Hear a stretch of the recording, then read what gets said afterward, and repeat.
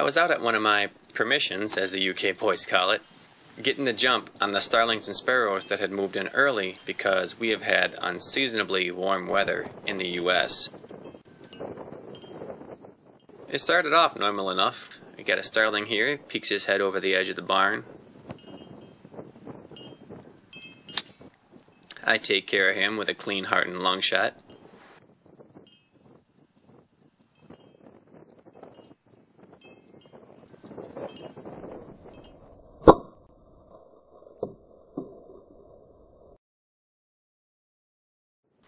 The same applies to this guy, pretty much the same shot placement.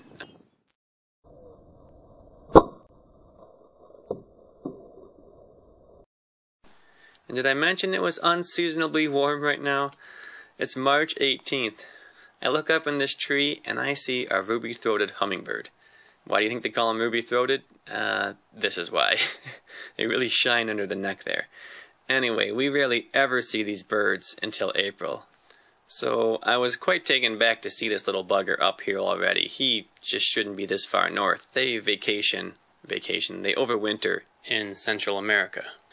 And they actually cross the Gulf of Mexico sometimes in one flight. And the oil rig boys sometimes see these guys land on their rigs out in the middle of nowhere just to take a break.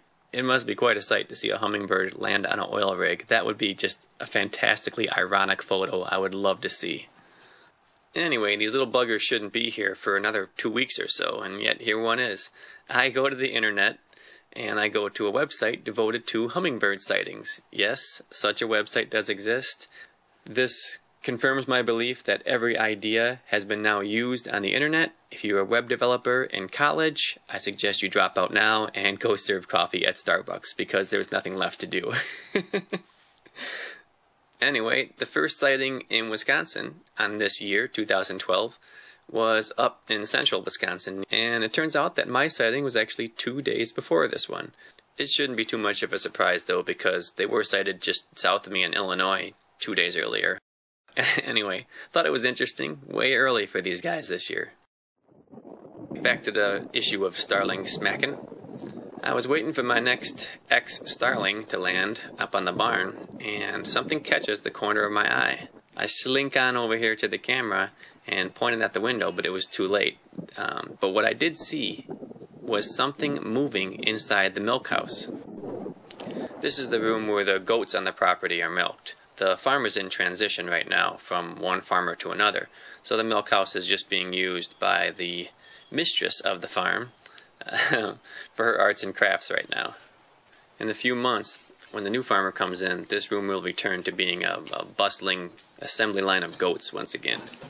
I sneak on up to the milk house door and look what I see inside.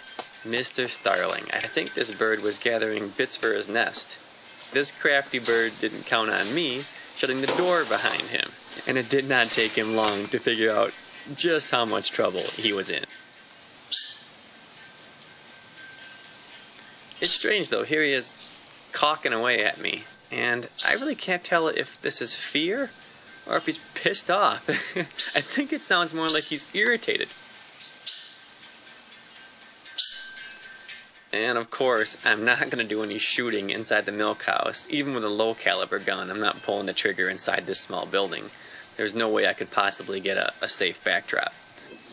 So I go and arm myself with a grain shovel and my slow motion camera, and I walk into the milk house, resolved to allow this video to about to become age restricted by YouTube.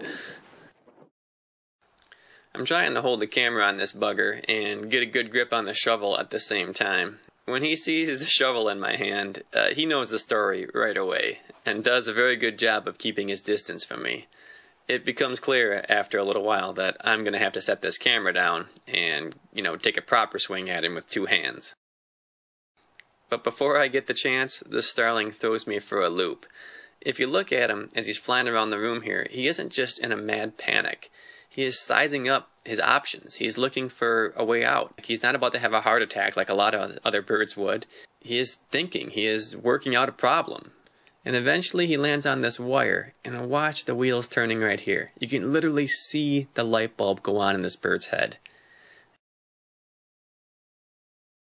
And now check out the next move this bugger does. He finds a tiny seam in between the ceiling and the PVC ventilation. This seam is of course plugged up with insulation, but he plows right through it and gets away. Well, not gets away, he gets up into the main barn.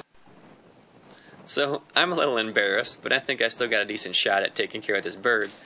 I exit, holding my head still reasonably high, and go get my gun and head to the main barn. Now, taking a bird out inside the barn can be kind of tricky. You need to make sure that there is a piece of wood, a support beam, behind the bird if you're going to take your shot. If you don't, the pellet will pass through the bird and damage the sheet metal of the barn. These house sparrows are good examples of shots that I just can't take. So this can be really tricky, and you couple this with the fact that this starling is not very comfortable in my presence, so he isn't just going to hold still for me. And on top of all that, because all the doors were closed in this barn, my slow motion camera didn't have adequate lighting. So what I was going to have to do is do my best to record him with one hand, and when he landed, take a quick shot using my eye.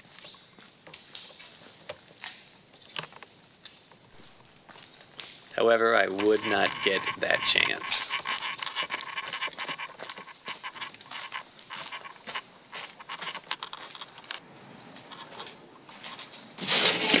Son of a...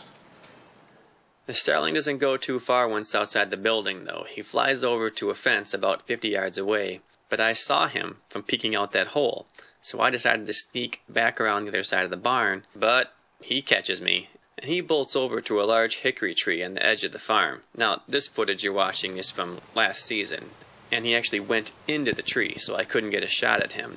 But his familiarity with that tree kind of got me thinking about last year's white whale of mine. There was a starling that lived out in that tree last year that I swear could duck the pellets when I fired them at him. Now, I don't know if it's the same bird or not, but I like to think that it is and that I have met my match. It'd make for a more interesting summer for sure. To wrap this up, this story is not over. When I stopped and thought for a half a second, I realized that the starlings may have won the battle, but they are going to lose the war horribly. The idea that I'm going to execute actually isn't new to me. It's something that I did when I was 8 years old. And I'm going to employ that same strategy to take care of these birds. Of course, I didn't have a $1,500 pre-charged pneumatic air rifle when I was 8 years old, so you know that my methods aren't going to involve a really long holdover shot. If you haven't thought of it yourself by now, I'll leave you with a clue. Thanks so much for watching, guys.